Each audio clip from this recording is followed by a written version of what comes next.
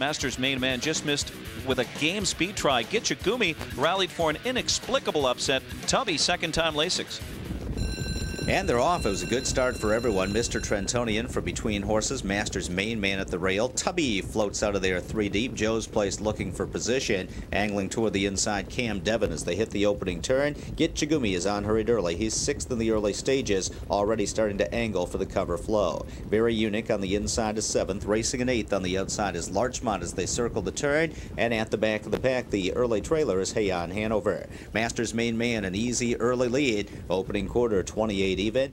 And Brennan is hustling Joe's Place, trying to last on the lead here. Masters main man is starting to close ground, though, just 3 lengths away. Mr. Trentonian 3rd, Tubby 4th. Joe's Place under a full-out drive, trying to hold on. Mr. Trentonian coming, and here comes Tubby, who's charging hard for Pierce on the outside. Tubby slingshots past to the lead, and Tubby has won it. Mr. Trentonian was 2nd. Masters main man 3rd. Joe's Place 4th. Looks like the Lasix kicked in for Tubby. Added the medication last time and got 2nd. Steps up to get the victory today for leading trainer Noel Daly. Ron Pierce owns the 2 fastest miles of the season. Frank Cam 1:49.1. Sagebrush won Saturday's Open in 1:49 flat.